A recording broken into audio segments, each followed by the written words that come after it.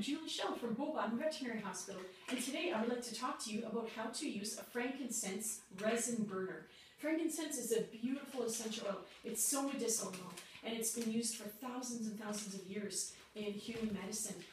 Beyond, like it's been used even before Jesus Christ was born.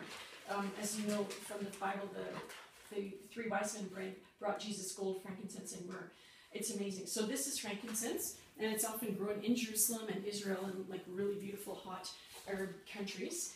But basically, it is from a tree resin, so it's like sap. It's like petrified sap from a tree resin, and it's edible. We don't often give it in this resin form in animals because they often don't like the taste. But we often give it in a essential oil form. So there is like a liquid version of frankincense that is from the same company that we really like called Young Living.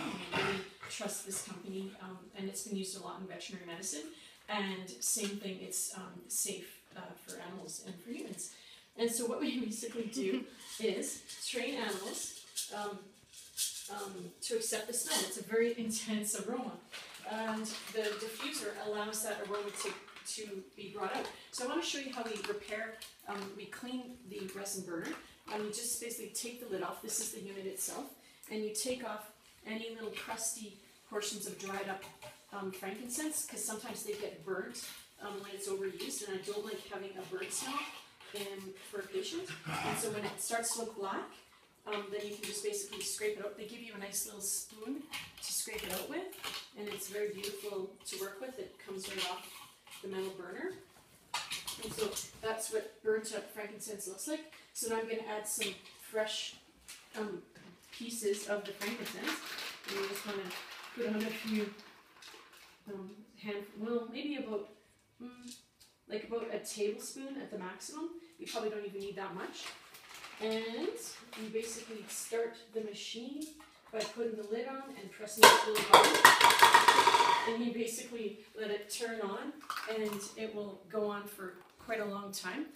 You can tell that the machine is on when the light switch is red. You can turn it higher or lower if you want a greater or lower strength to the heat that is in there, because basically it's a little hot plate on the inside that heats up and lets the essential oils come out. The resin has to be kind of heated up to make the oils come out. It smells good in the bag. Like definitely, it has like a bit of a frankincense aroma in the bag, but it smells better once you use the resin burner.